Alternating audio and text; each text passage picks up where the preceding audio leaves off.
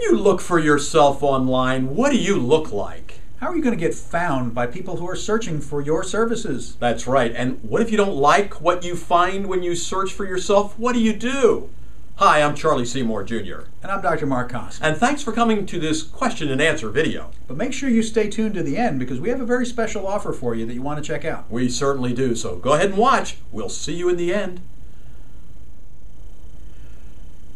Do you ever see one piece of content show up on more than one site so that if you go to search results, let's say, from Google, can you see the same video show up more than once, or the same podcast, or the same blog post? How do we do that, Dr. Marc? Well, and this is part of our way of creating blueprints for people that are all about online domination of certain search terms or your own professional category in a local area.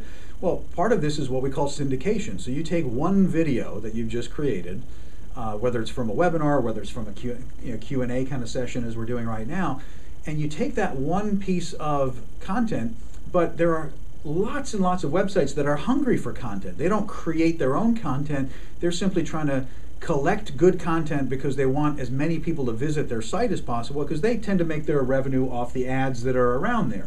So they're happy to receive your content. So you can take one video and have it show up on 20 different sites, all of which have keywords and descriptions and links. And now when the person searches that keyword, you might have 5 out of 10 slots be the same video but slightly different because it's on a different link each time, different website. It's on different websites, and so they show up. It's always a joke to us. We've seen them from Romania.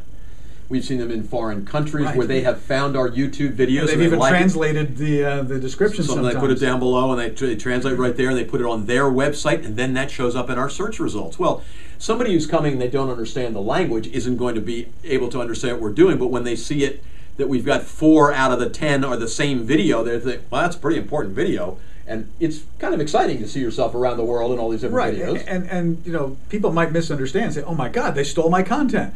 No, you want them to steal your content. It's your content. It still links back to you. It's still you branding yourself as the expert that you are. They can't do anything about that. The fact that it shows up on their website and sells ads for other things and makes them money, that's terrific because you know, it brings people, it's a win-win. It's a win for that website owner and it's a win for you because you are propagating yourself all around the web and the links are still connected to that, especially if you're wise enough to actually have some titles in your video that have your website name. So in case the text got stripped off and linked to something else, the video is what it is. And so, you know, our video at the end says expertmarketingacademy.com. And so no matter where it goes on the web, it leads people back here.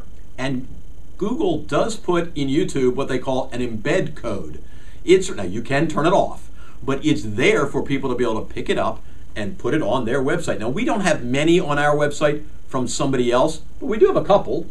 Yeah. Because why do we want to go reinvent the same wheel if they're telling somebody in one of those how-to videos exactly what to do? So how to set up your WordPress blog, we might use a video like that. We've certainly recommended in some of our materials. So it's a real important thing to do. Yep.